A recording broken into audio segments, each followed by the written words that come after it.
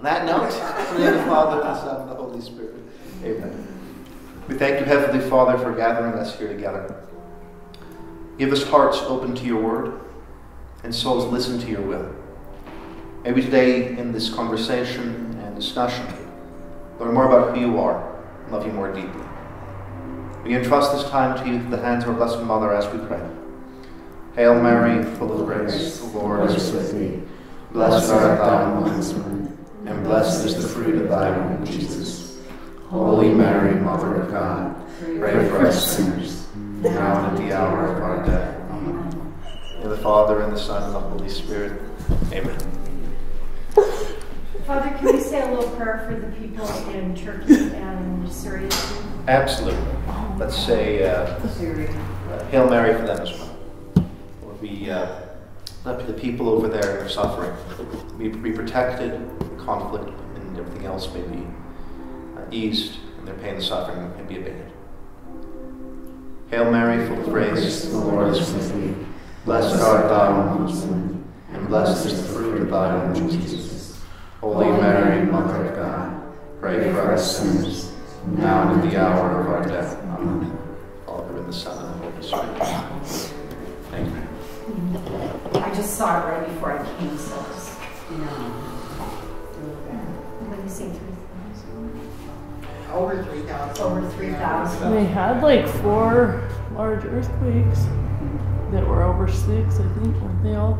Where was that What's at? that? In Turkey, there was 4 huge earthquakes starting last night at 6 o'clock, and then they just kept happening. Yeah. And there's thousands of people like trapped and stuff. Yes, and they weren't that deep either. How deep were they? 12? Less than 20 kilometers deep. Yeah. Some were 10, some were 17. Kilometers deep. They're not very deep.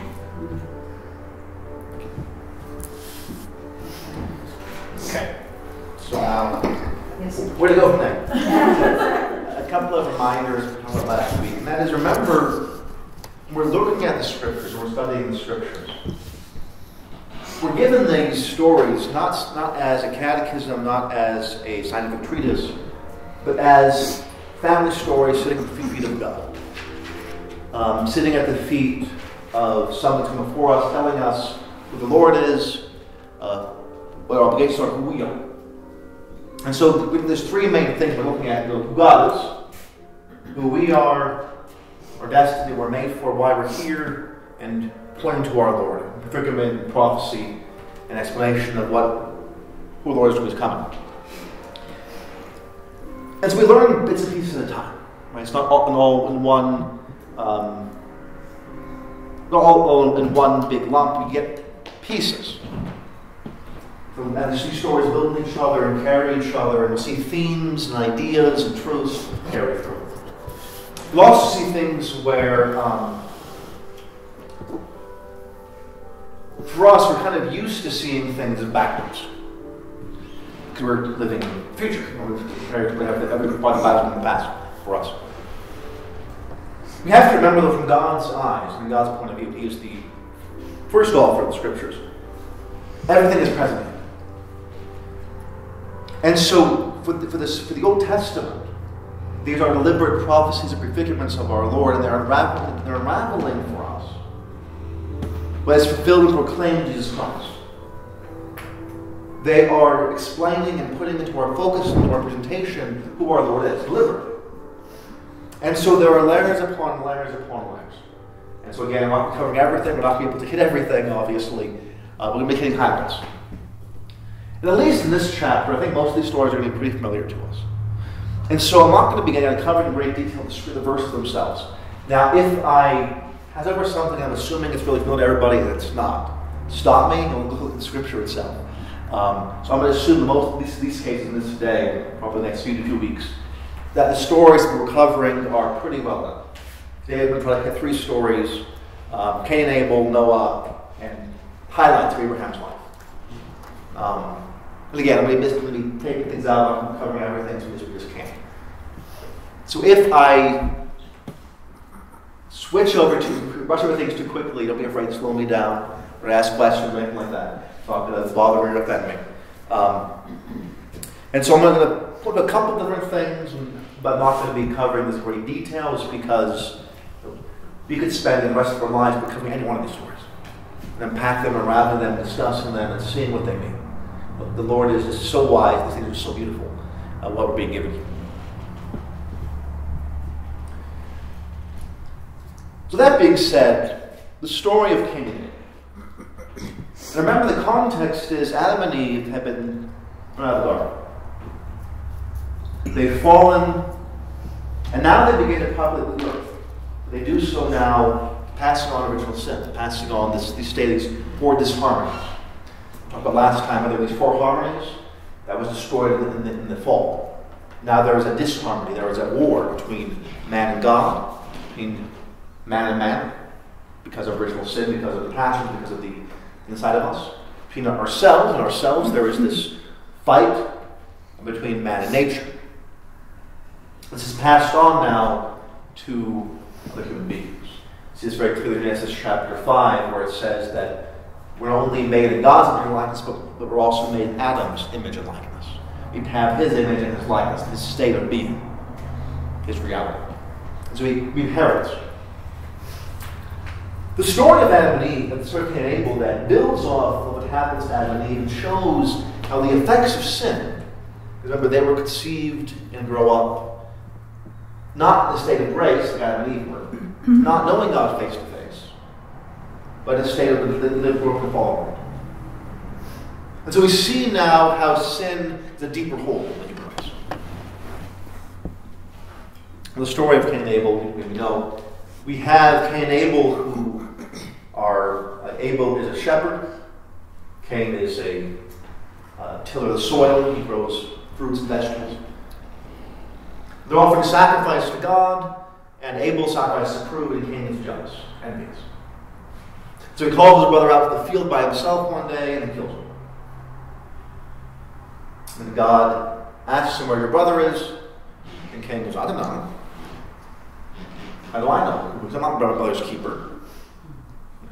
I'm a gardener. I take care of the I'm not my brother's keeper. And again, we have that theme there we talked about last time, where God lets the wicked defend themselves. He's a just judge. And God, who doesn't notice it, punishes Cain. Cain begs for mercy, has given mercy where he's not killed, but is sent to wander the earth. There's a lot here. One of the things that's interesting to me is if you look at the end of the story of Genesis 3, the Adam and Eve's sin, their crime, ends up with the depiction of the punishment of death. You are dust, and the dust you shall return. You have there in Genesis chapter 3:22. You have a description of what's going to happen to Adam and Eve. So Adam and Eve were sent from the garden, clothed in leather garments, ready to have a sacrifice for their life. The Lord God said, see, the man has become like one of us. And that plural, hinting at the Trinity. Has become like one of us, knowing what is good and what is bad. Therefore, he must not be allowed to put out his hand to take the fruit from the tree of life also, and must eat of it and live forever. The Lord God therefore banished him from the Garden of Eden until the ground which he had been taken. So there is this tendency of death. But with Genesis chapter 4:13, Cain says to the Lord, my punishment is more than I can bear. You banished me from the soil, and must avoid your presence, become a restless wanderer, and will kill me at sight. Not so, the Lord said. If anyone kills Cain, Cain should be avenged sevenfold. So the Lord put a mark on Cain, so that everyone should kill him at sight. Cain. So no, lest anyone should come at sight.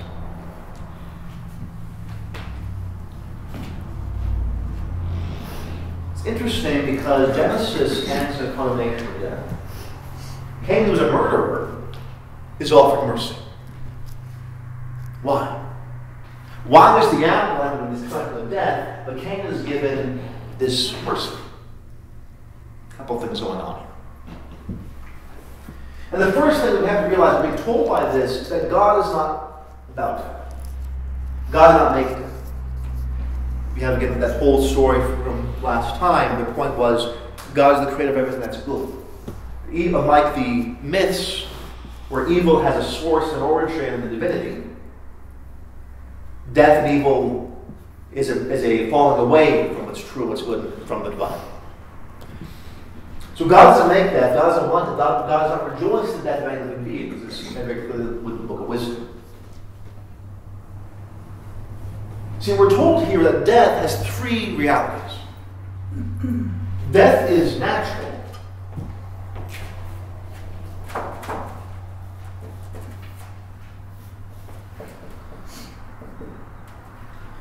Death is a punishment.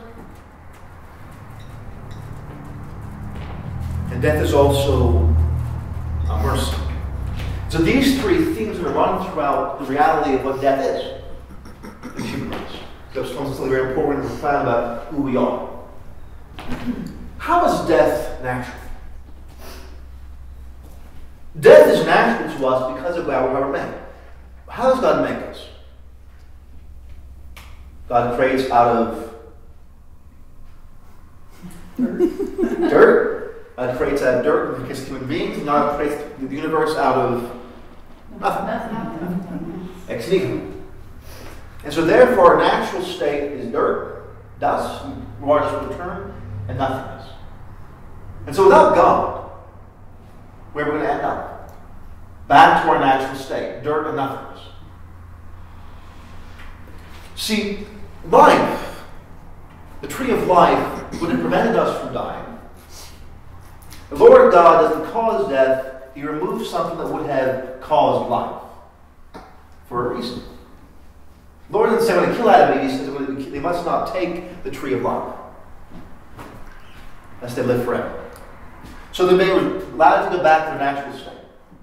So by ourselves without God, man's nothing, we die. It's natural to us, and things naturally break down. Things don't by themselves get built up and grow, and that takes something else from the outside. Naturally by ourselves, we fall apart. Only God's the creator.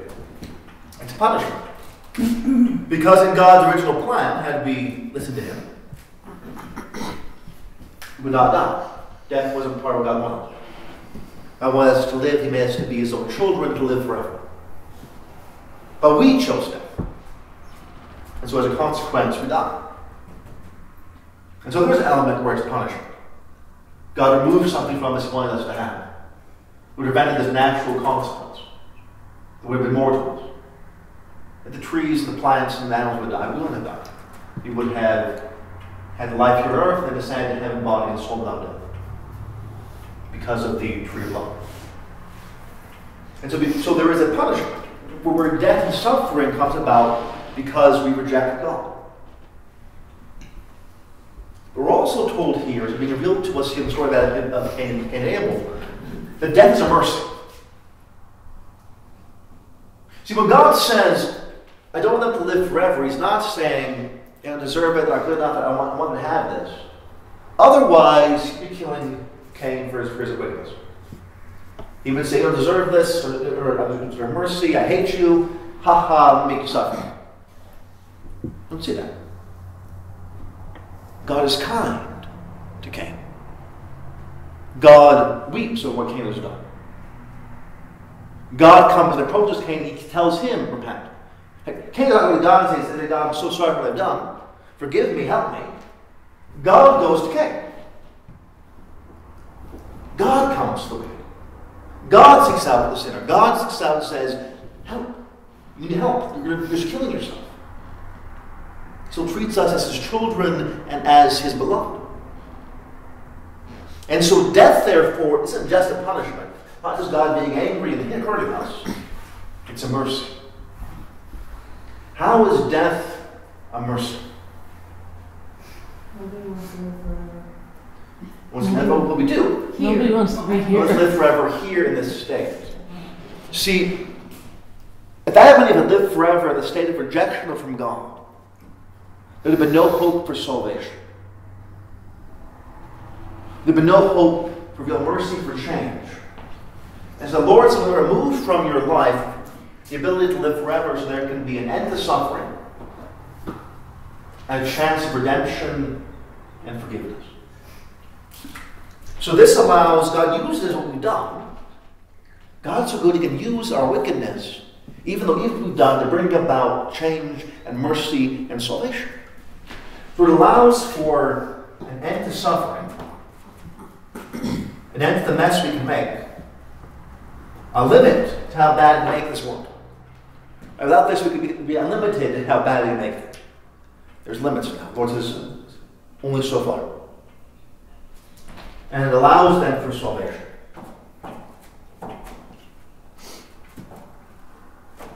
And later on we'll see in addition, not simply a limit to suffering, but every bit of suffering He counts. And He redeems, and He will hold the wicked accountable, and He will hold the just, give the just their reward for suffering and anything. And nothing is lost with God or overlooked. What we're being told here is there's limits and salvation. And whenever you see death, you see these three themes kind of woven throughout the Scriptures. It's natural for us to die. It's our own fault. It's a punishment. We deserve it. It's something we did. But there's always mercy. And that is very, very important for us to recognize this. Important for us to realize this is going on. Right? God is so good. Going back again to God's goodness. God is so good that He can bring goodness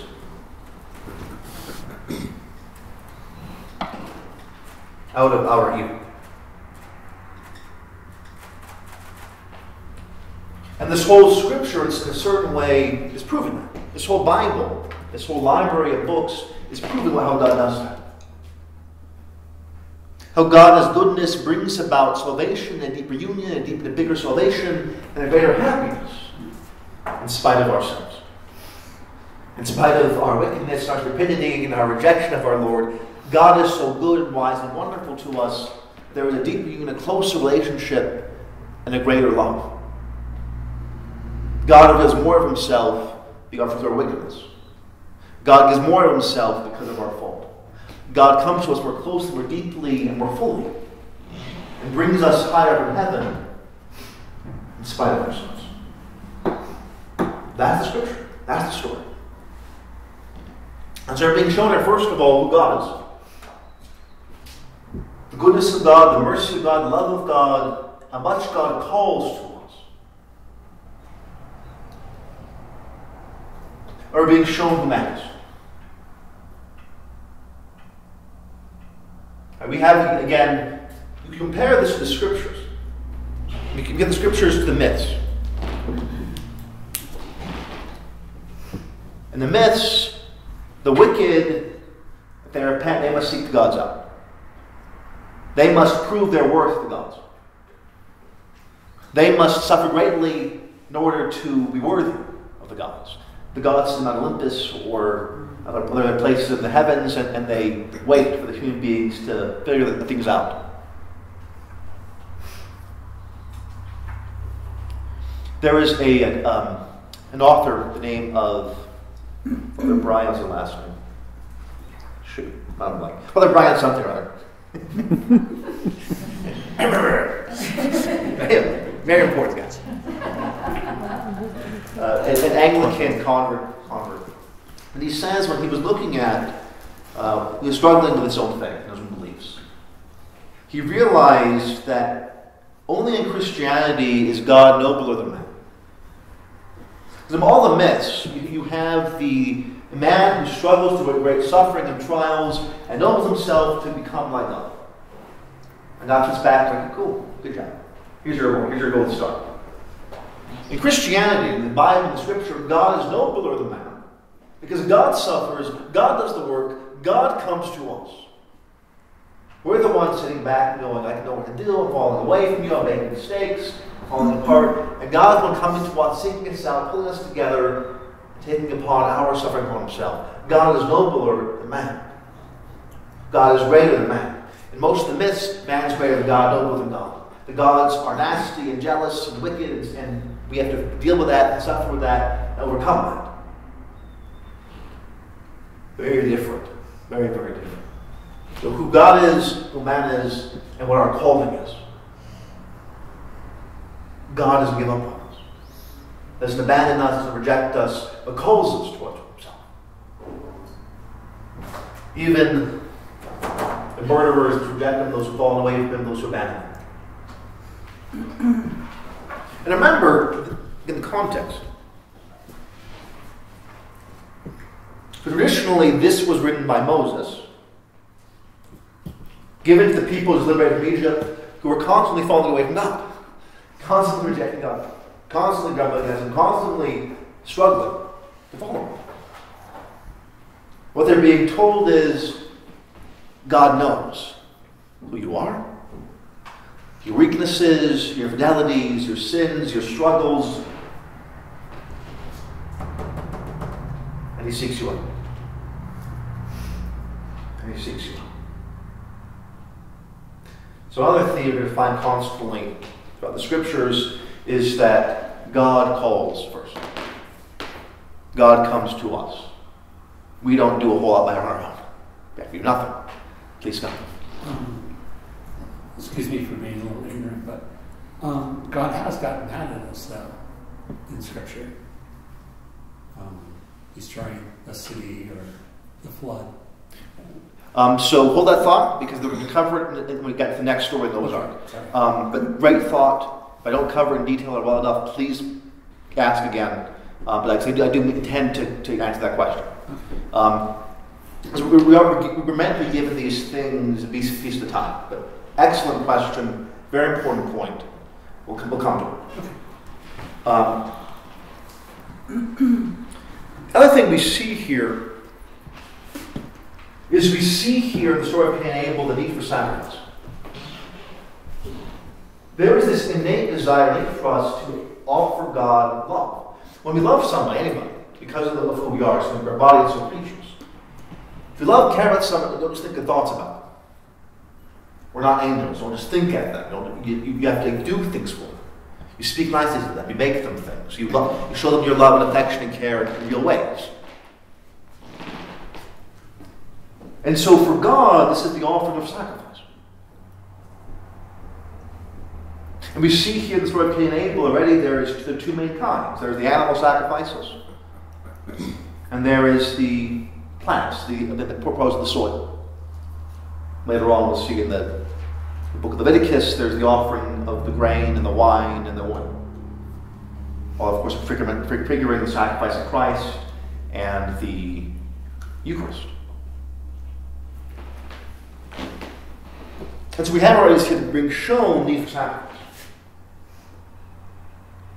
And there's kind of like three reasons why we sacrifice. And the first is that God is so great, God has owed our life. And the sacrifice is meant to be this representative offering of my heart and my life. In every culture around the world, except for the modern culture, I think maybe one or two in the ancient world, the majority, 99% of the ancient world, offer sacrifices to their gods. It's only in the modern world where we believe in gods, we believe in the divinity, they don't offer sacrifice, except in the Catholic Church. Older discussion. There's this need for us to show God in a tangible way what we're trying to give. Not that God needs it, we need to offer the sacrifice. We need to say in a real way, you are the greatest, you are our King, you're the one we love, and this is giving you our life through this representative gift. But it takes on as well, because of the son of Adam and Eve. I'm not pointing over here. Excuse me. So sacrifice has had these three main points.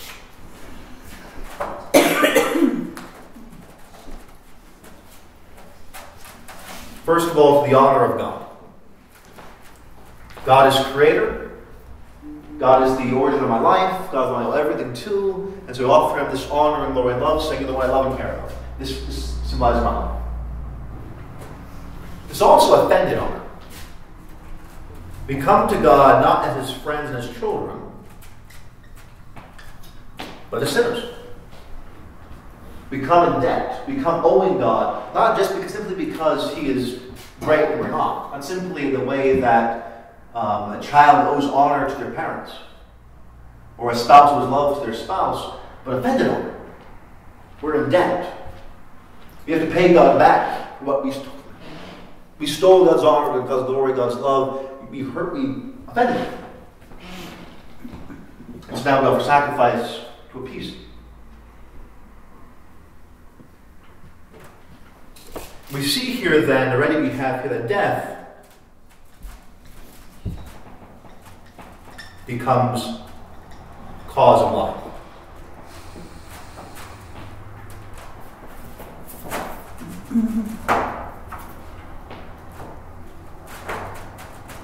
And so our Lord, even here in this very simple story, is laying the foundation for a couple things. He's laying the foundation, of course, for Christ's cross. The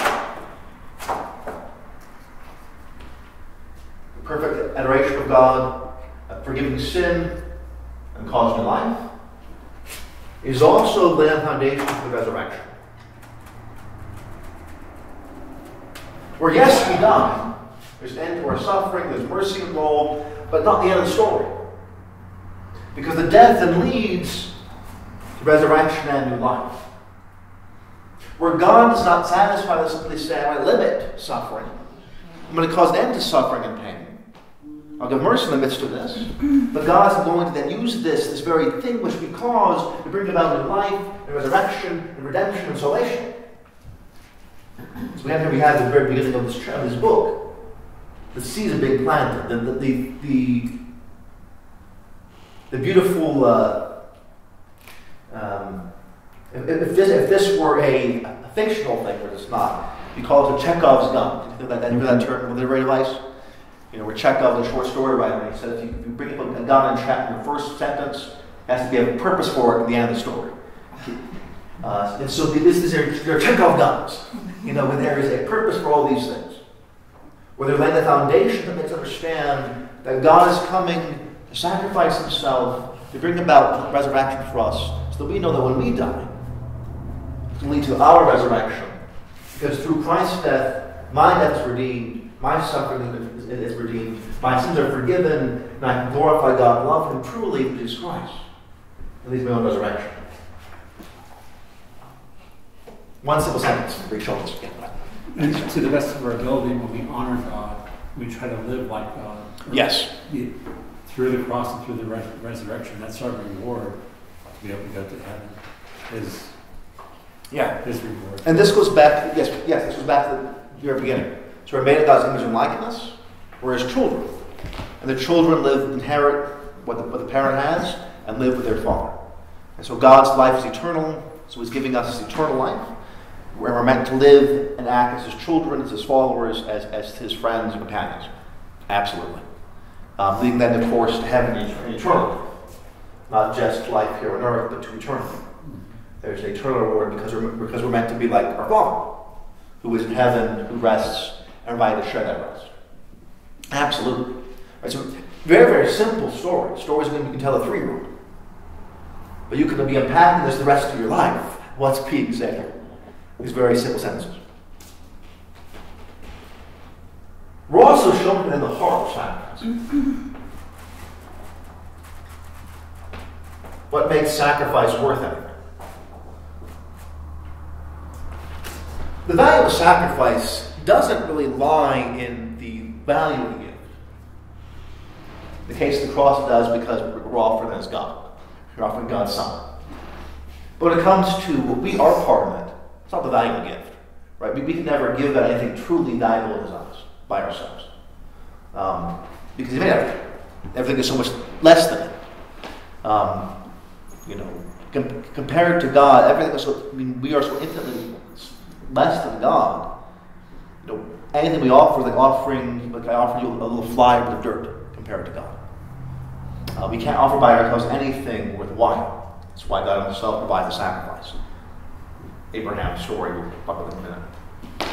The heart of sacrifice, our share in it then, is our love, our devotion, and giving God the best we can. So why does God reject Cain's sacrifice and bless Abel's? Genesis chapter 4, verses 3 to 4.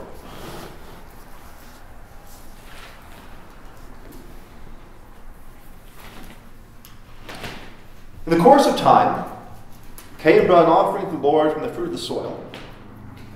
Abel brought for his part one of the best firstlings of his flock. Is translated in different ways. I've seen this translated as the chief of the first fruits of the flock, the best of the firstborn, the best of the fat. I'm not sure which translation you have. I think you have a different book there, Mary, don't you? Than the New American. Where's the good one? Where's the one that has all the verses in it? There we go. No, that's the one I told you, a different translation of New American. Mine is different. Please read it. Verse 3? Verse 3, yeah. In the course of time, Cain brought to the Lord an offering of the fruit of the ground, and Abel brought some of the firstlings of his flock and of their fat portions. And the Lord had regard of them.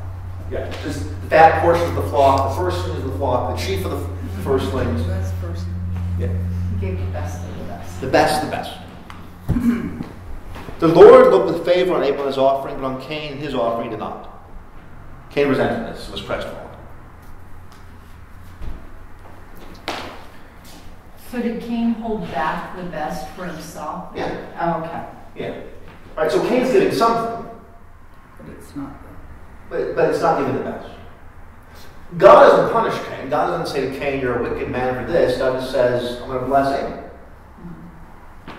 God doesn't condemn Cain.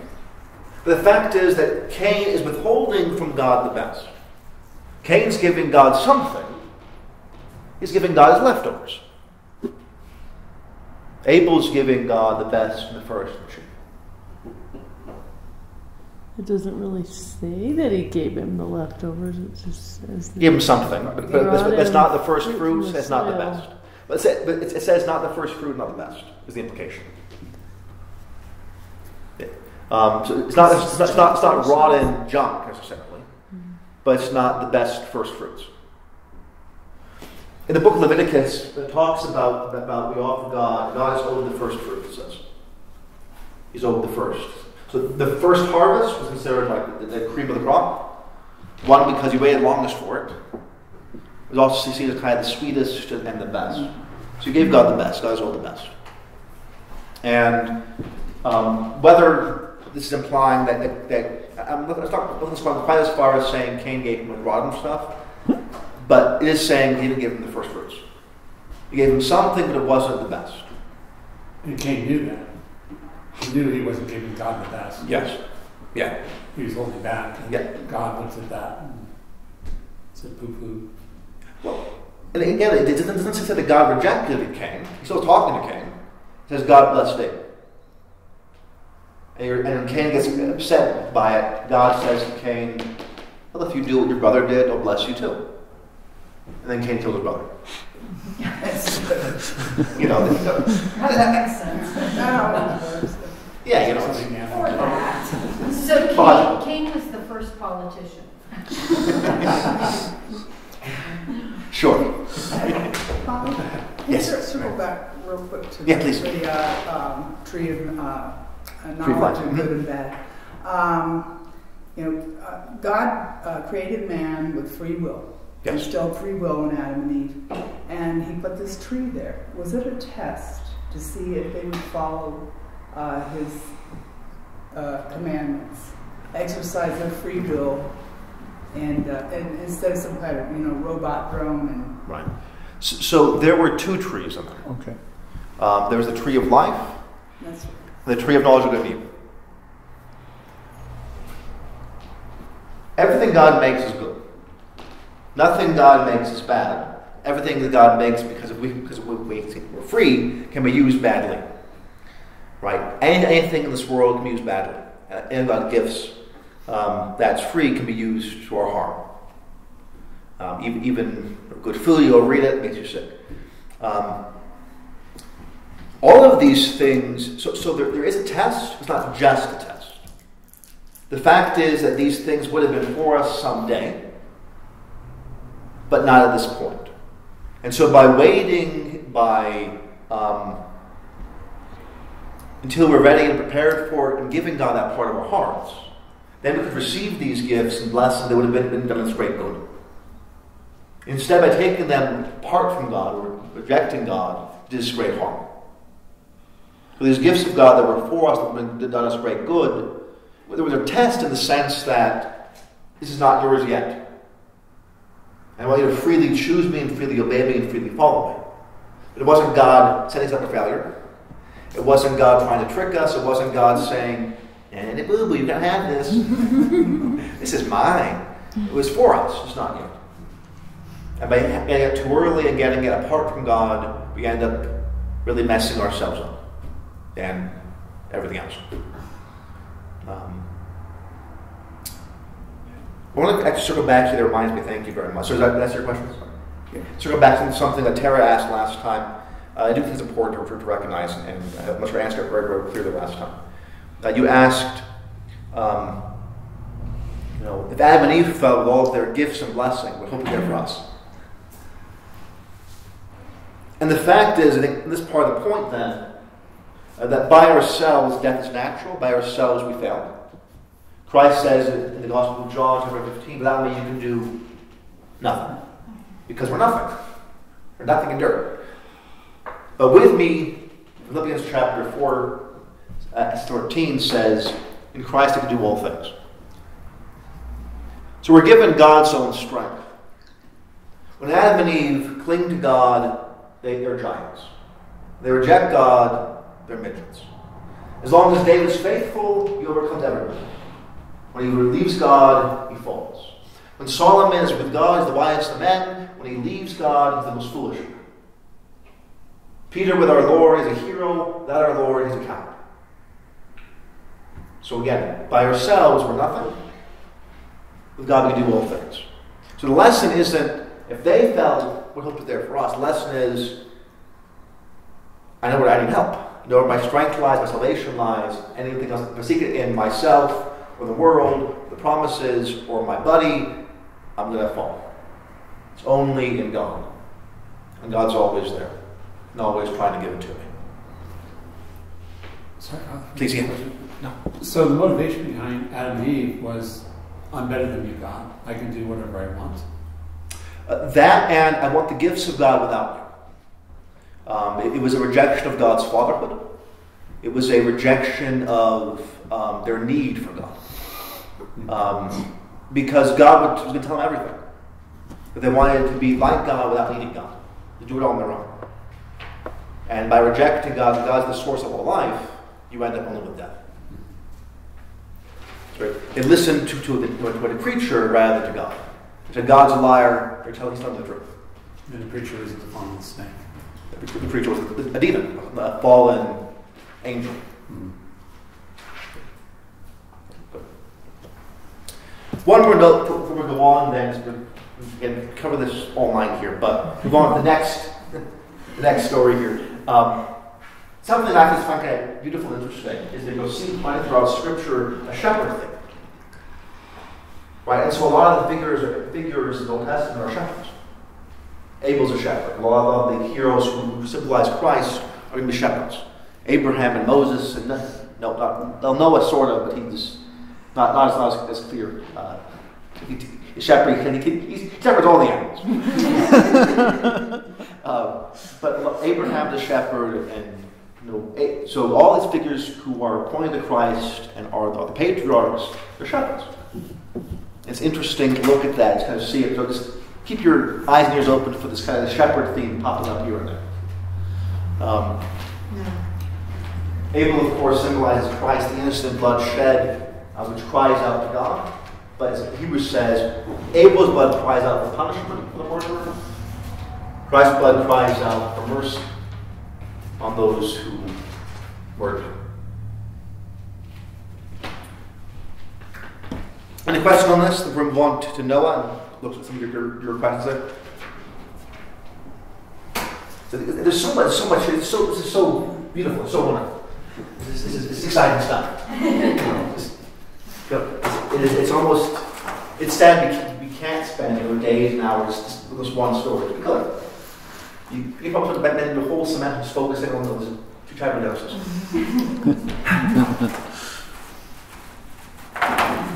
But hopefully this is enough to whet your appetite and to see this.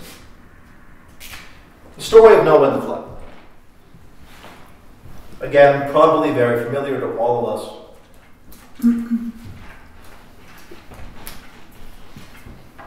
Mankind's more wicked, generations go on, and God says enough is enough, and he's sending his great flood. And first he chooses one man, Noah, who's righteous, and his family, and Noah's 3 children and their wives. So Noah and his wife, their children and their wives. And they build an ark, like all the animals. Flood comes, puts everybody out, and then after the flood subsides, it's new beginning. So what's being told here? A couple things. And the first is that God is merciful, but God is not mocked. We can't use God's mercy against him. We can't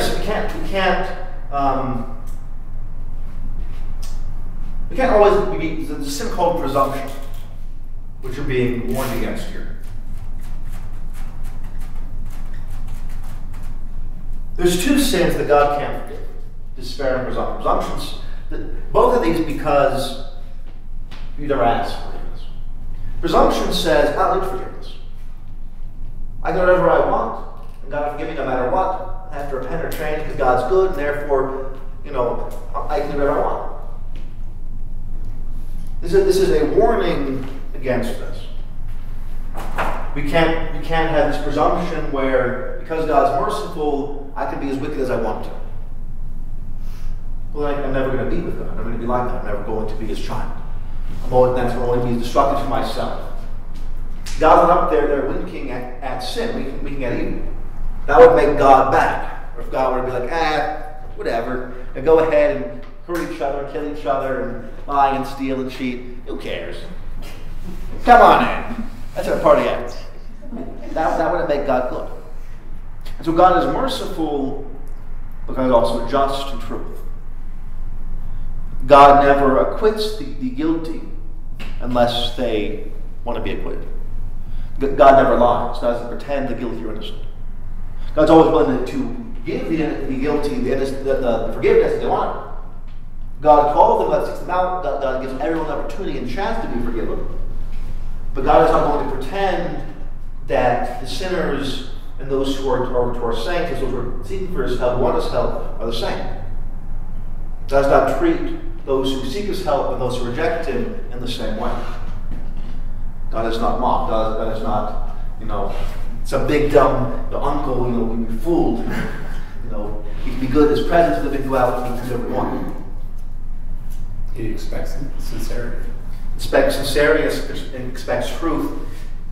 And there's going to be a limit to evil. And so, there is a limit here. That in all the world here at this point, only one family retained in this justice of God, the rest rejected. In the story, there is a long period of time where Noah's building the ark, preparing for it, getting everything ready. It's not like a week. It's traditionally 120 years where Noah's building the ark and getting ready. And so people have the chance to repent if they don't. People have a chance to say something happening here, they don't. It's not like there's not opportunity, it's not like it's a sudden thing, it's not like they were warned. It was sudden when it happened because they weren't expecting it. They'd been told for a very long time.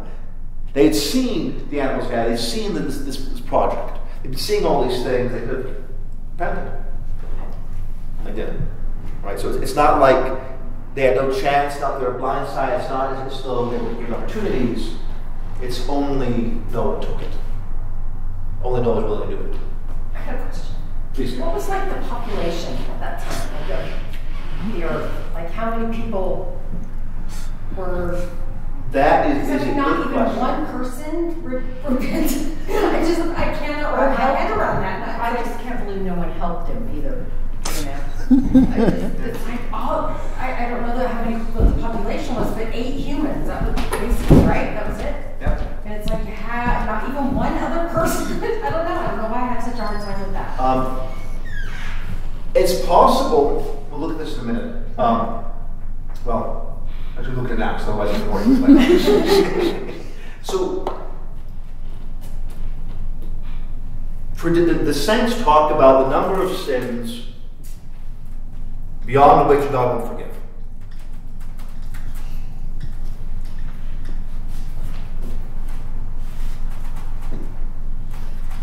In the same way that each of us has a number of heartbeats in our life, and then in our life to be over. It's a number of breaths, it's a number of steps. The saints say there are a number of sins. And this is both literal and not literal. It's literal in the sense that you get to a certain point, you're not going to make yourself so wicked, so broken, so hardened, that for the Lord to give you more time will put you in a worse place. The Lord to give us more opportunities will actually make us worse and more miserable and more people. Not true in the sense that if anyone ever asks for forgiveness, the Lord will say, no, too late. Too bad for you, and you're sorry for it. Too many.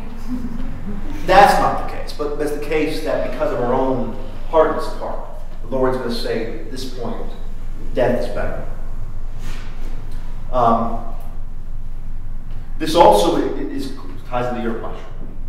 So why are the times do we see God have this destruction? Why does God call upon a flood? Send fire upon Sodom and Gomorrah? Why does God have the Israelites kill certain people, wipe out certain populations? Put them under the ban? It's because, a few reasons. One is because he's protecting the righteous from the unrighteous. So sin doesn't spread to them. So there is a warning that's being shown that wickedness has a punishment. Second reason is because it's a mercy to those who are being slain, because otherwise they're going to be so hardened and so broken, it's going to cause them or even themselves more damage. And the third reason is the very moment of the death and destruction is your final opportunity to ask God's forgiveness. So it's possible in the middle of the flood, people were crying out to God. We're not told that. But in order to be saved to come to the ark, it was too late. Because they rejected that. But is it possible the moment that they saw that it was too late and there's already drowning, the Lord have mercy, help me? Yeah. And sometimes the Lord gives calamities or allows calamities. It's not the cause, he allows these calamities. I guess if he's causing in a certain sense. God causes calamities not for the sake of the destruction and anger, for the sake of this final mercy. C.S. Lewis says, joy is God whispering to us, pain is God shouting at us. Let me read this from Psalm 32, which talks about this. So I don't know what version you all have, but in my Bible, Psalm 32 was on page 564.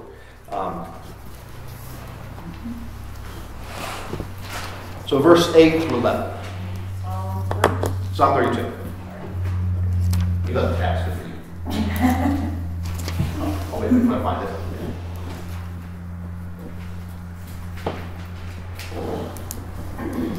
Oh, it's missing. No, I'm just kidding. It does, just so you know, this does say the Catholic Study Bible, New American Bible. It does say that on there. I thought you were bringing last time you bring your King James or you're doing I was going to bring that, but that's Jake's Bible. Oh, okay. Which one should we use? Which one? I have New American. Good question. So every Bible has advantages and disadvantages. So that you should bring the original Greek and Hebrew. But barring that, the New American, the advanced New American is just the version used in Mass. So if you want to use the one closest to Mass, this one. If you want to use a closer translation of the actual Greek words, sometimes the words in here confuse some of the meaning, because you're trying to translate concept and context, which isn't always like if I said, "Luke, I'm your father" to you, you get the context of what I'm quoting. 2,000 years from now, they probably won't. So I need to buy a new Bible. Well, it's fine. The question is, what are you looking for? So if you want something closer to the Mass, it's this Bible. If you want closer to the actual words, I would say the Ignatian Bible, which is the RSVCE, or a Dewey Reams, the Old English, which is very, very close, but it is these and the thous and the. So there's different advantages depending on what you're looking for. Mine's the Revised Standard Second Catholic. Yeah, so I like that one because I think it's a little bit closer to the translation, but it's not the one used in Mass. So you're going to get different. So you're going to hear verses in Mass, when here they're not going to match what you hear in Mass. So it can be confusing. So exactly, the library. Standard Edition, Second Catholic Edition. Oh wait, Revised Standard Version, Second Catholic Edition. Yeah. If you look up RSVCE, that's the ultimate, or Ignatian Study Bible, it's the same thing. It's just that it was funny that verse was not in that. Yes, there's one time looking up a verse that was missing in the New American. Anyway, so Psalm 32. Psalm of David. I will instruct you and teach you the way you should walk. If you counsel and watch over you. Not be senseless like horses or mules. With bit and bridle, their temper is curbed, those will come to you. Many are the sorrows of the wicked, but love surrounds those who trust in the Lord. Be glad in the Lord and rejoice, who just is all up in a heart. What's that saying? If you're obedient to God, it's not going to need to put a bit in your mouth. Horses need bridles so that they follow. The wicked need a bridle. Many sorrows of the wicked. This is God's bridle saying, come back to me. We do it to ourselves. No, Lord, that's a consequence. Something the Lord's up there trying to figure out ways to make us suffer. We do it to ourselves. We're the cause of it. The time for lets it happen to us. This is our last chance for us to come back to Him. The pain, suffering, sorrow is God's bridle in our mouths, saying, come back to me. There's an old army saying, there's no atheists in foxholes. Right? When you're sitting in the bunkhouse and you're just philosophizing, whatever. But when death's approaching, people who are professed atheists will call upon God and pray. If you ever see the movie Lilies of the Field, with the old Sidney Poitier movie? Mm-hmm. Great movie. But if you don't know the reference for me, it's going to be lost on you. There's a character and there's an atheist. The story, the movie is about the group of German nuns who want to build a chapel and pray for this help to build a chapel, and God sends this black Protestant GI to build it. But he doesn't know it. Very amusing story, very well done. But there's this character in there who is an atheist. And he's not only a church who just can't stand the sisters, but at the end he becomes friends with Sidney Poitier's character, and he starts going into the chapel. He's a wealthy man. And when he asks why, he says, well, insurance. He starts giving money and bricks and things and help build the chapel with insurance. If I'm right, there's no God, I haven't lost anything, but if I'm wrong, at least I can say, Lord, I built you a chapel. So, good plan.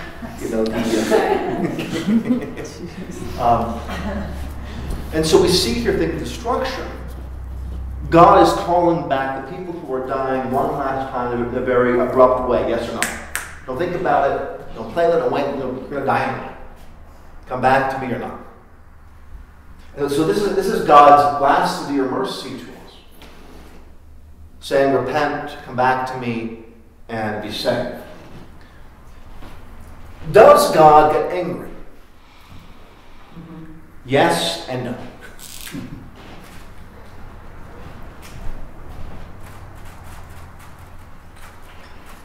Anger is an emotion. Anger is a physical response to wickedness.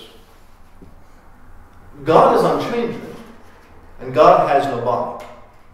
So God does not have anger the way man has anger. God does not have sorrow the way man has sorrow. God does not have anything, emotions the way God, people are, well, Jesus does because he's a human being. He's God in that. But God's own nature does not have emotions.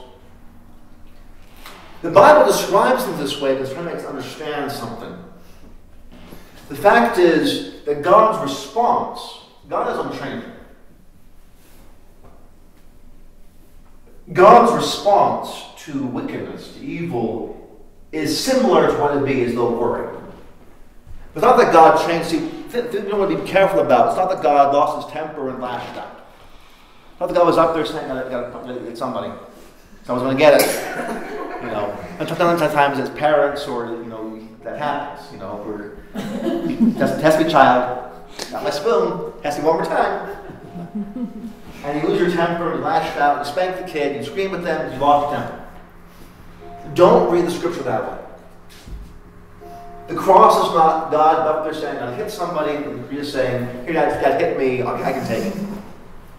Sometimes people will read the scripture that way. They'll think that God is so angry and upset, if he beat somebody up, and he finally beat somebody up, then he was appeased.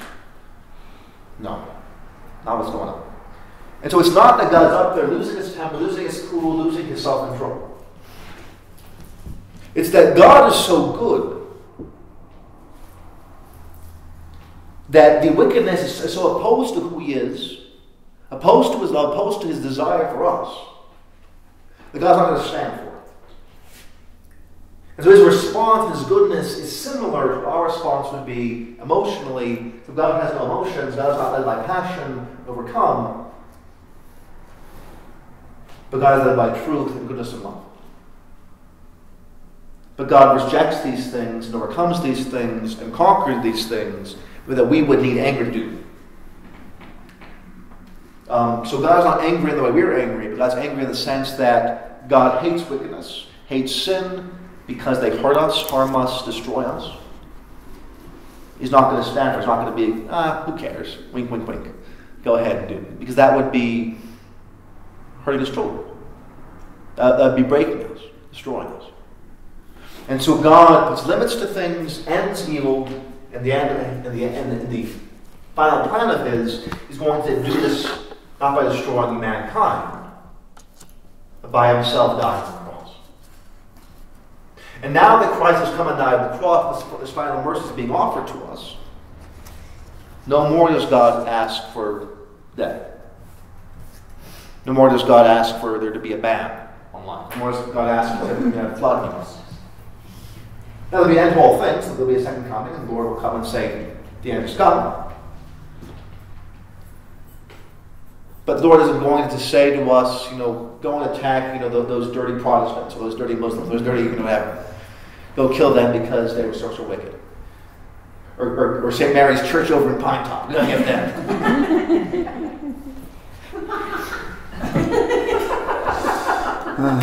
Sorry, I always wrote there. Sorry. Please. Well, that was going to be my question. So, this is very convoluted, but when we say that God wants us to kill these people throughout history, is that man speaking or is that God speaking? It depends on when, where, and why. In the scriptures, it is God speaking, but there is a limit and a context. And it is because we're idiots and we need this preparation and this mercy to those people. Later on, it's man speaking, except for those cases where it's self-defense. Right? So, if I were to attack you, defend yourself. If I'm attacking you as a country to bring an army upon you, you can defend yourself. Like, say, World War II. World War II, yeah. Right. I mean, that was a just war. Was every action done by soldiers in that war, or everything done by the U.S. military just? No. I think there were some things we did that were wicked. But as a war, it was justified. And so when you're coming to defending another country, defending ourselves, especially when they're allies or neighbors or people who can't defend themselves, that's justified as long as there is a boundary. You're not doing a kind of revenge. One second, please. Like Ukraine right now, with Russia attacking Ukraine. Could be, yeah. And some of the things are very complicated, yeah. where it's hard with specific instances to say, well, this is justified. Some are very black and white. Some are very clear. some are very complicated, and good people can disagree because it is complicated. Because you're trying to figure out, in this case, is the evil so bad that doing this other thing? You want to always choose the best good possible. Sometimes the options are so limited, the only thing you can do is to do something the severe act of self-defense. But it has to be the best I can do, right? If you come if you attack me with a big stick, I can't come beat you up and kill your wife and kids. You know, if there was an old Monty Python skit, how to defend yourself from a banana, and it's the old skit was the self-defense class or wherever. There's all these people coming in. This instructor teaches them how to defend themselves. It starts with a banana, and then the joke is whenever they come attack them, they shoot them with a gun. You defend yourself, against the banana. Obviously, that's unjustified because there's a lot easier way to defend yourself. It's not going to be that much harmful to you. So there has to be this proportionality in this last resort in order to do that. And so there are times in history has there been times when there have been murderers or people who are so disruptive to society, so wicked, so hurtful, they need to be killed, yes.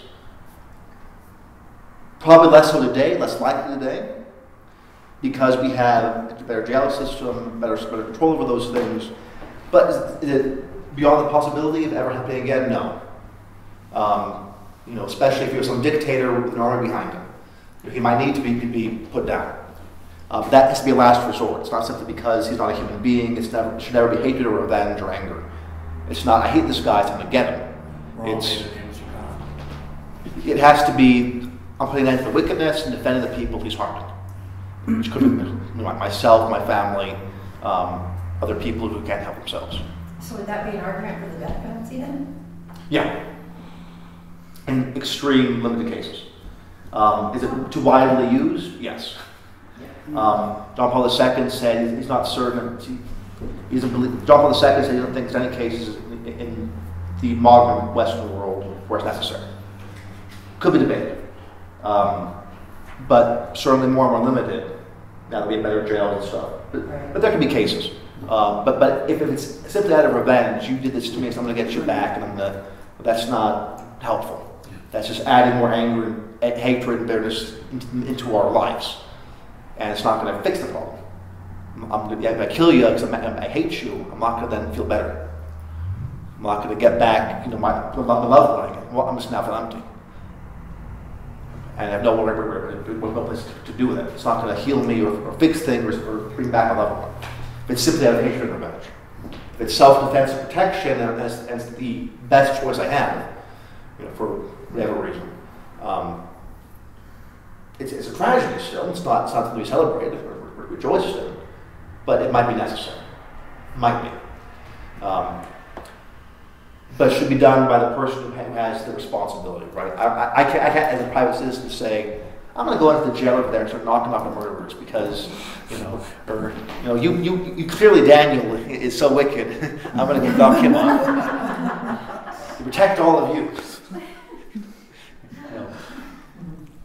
Self-defense, if someone were to come attack my family, if someone were to come to try to kill, someone here, I can defend myself, I can defend, but again, my goal is to stop them, not to kill them. And if I end up killing them in order to stop them, as a tragedy, it shouldn't be that way because they also deserve respect, a chance to repent, a chance to be healed, a chance to be forgiven. But it might be necessary. They don't have the right to harm the people under my care and myself.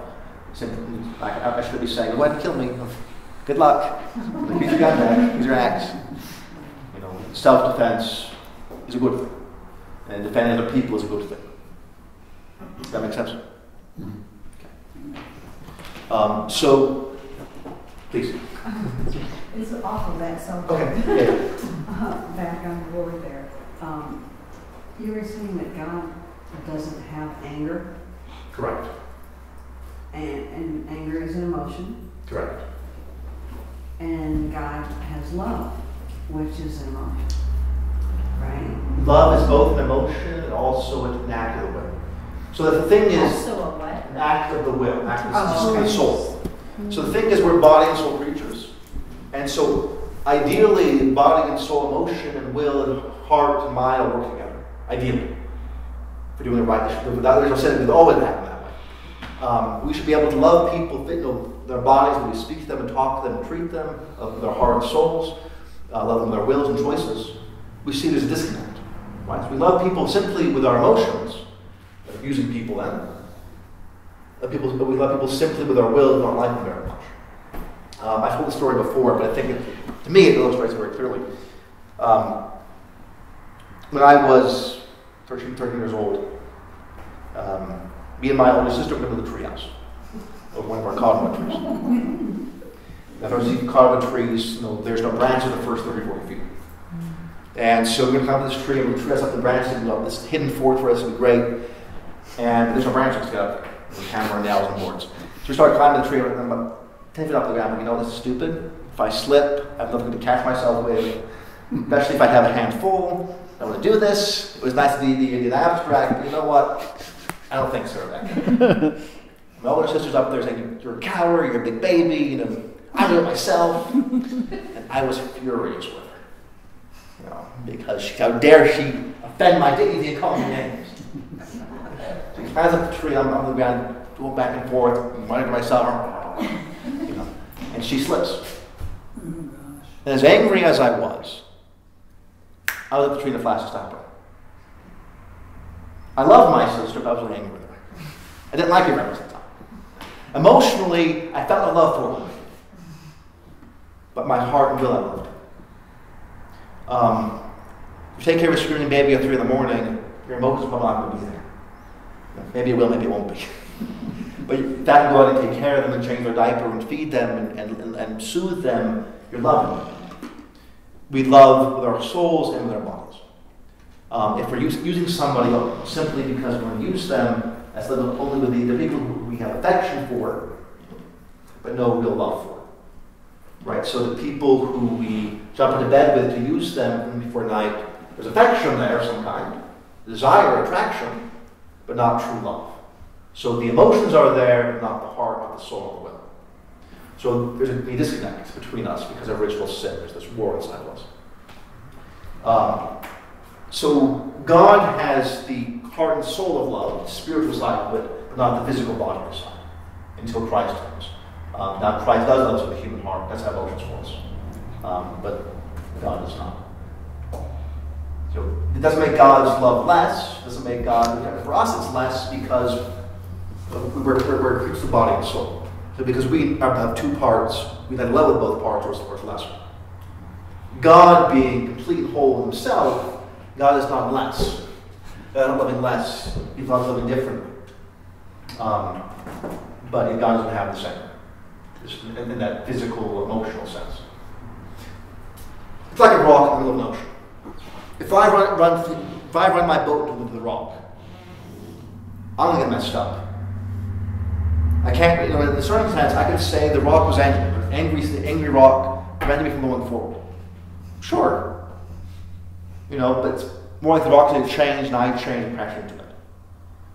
God is so good, so just, so true, that our sins crash into God and we get broken. And so we experience that as anger. But it's a poetic analogy because, again, it's story time. Because sometimes the people who are from all stages of life, all places, all time, all cultures, it's simple just to say God is angry.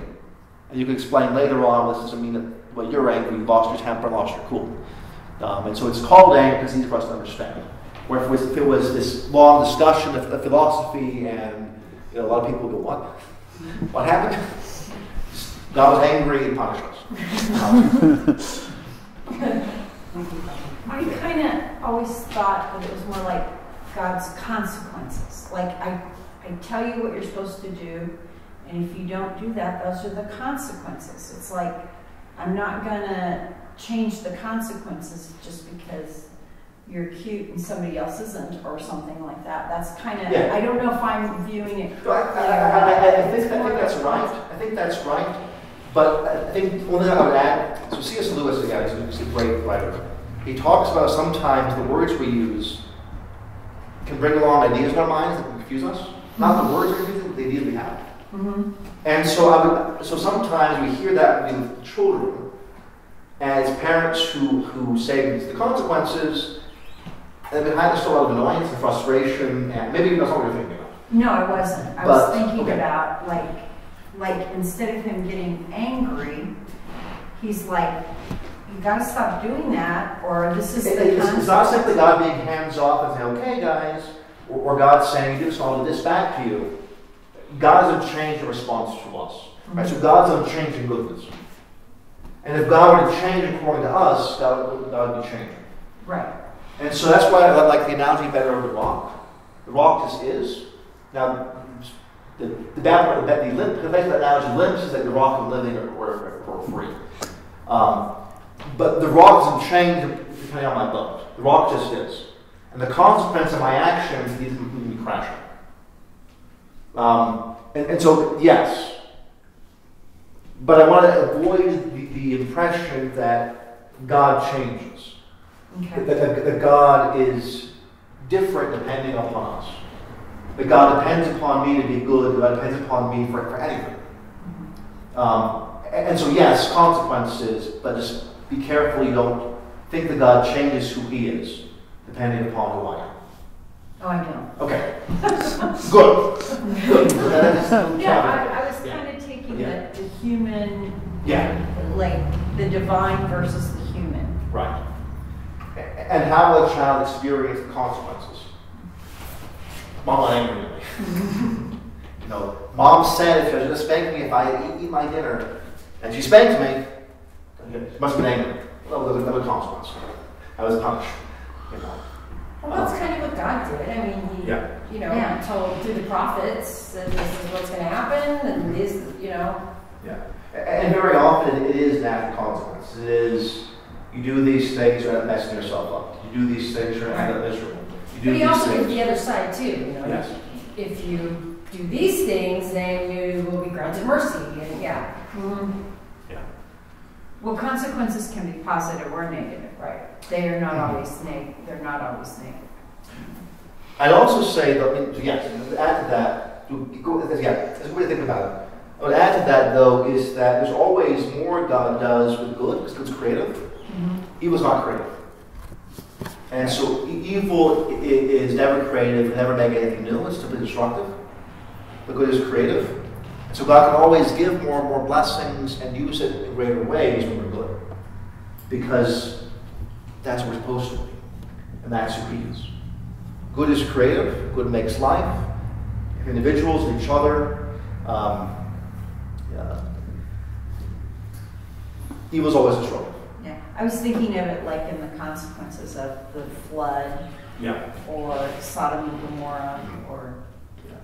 And again, there are warnings. But it also has to do with these three things, where the warning to those around them, limitation. So medicine for the people around them, limiting evils, and then a last chance effort for their repentance on things. Right? Anyone that's going to more who called upon the Lord, the fire was running down on them, had a chance. It wasn't instantaneous. Right? They had some time to recognize, we're in trouble. Anyone who recognized their sinfulness and repented, the Lord was there. So on day 119, before the flood, if someone came to God and said, with sincerity, honesty, and a willingness to listen and follow, they would have been forgiven. Absolutely. And on the boat. Yeah. Absolutely. Yeah. Right? So just like Cain was, just like Adam and Eve were, just like Moses was, like David was. And this is a constant thing we have to recognize in the Scripture. Even in hell is eternal because we're unrepentant. Hell's eternal because of what? We're unrepentant. Oh. We don't change. We don't say sorry.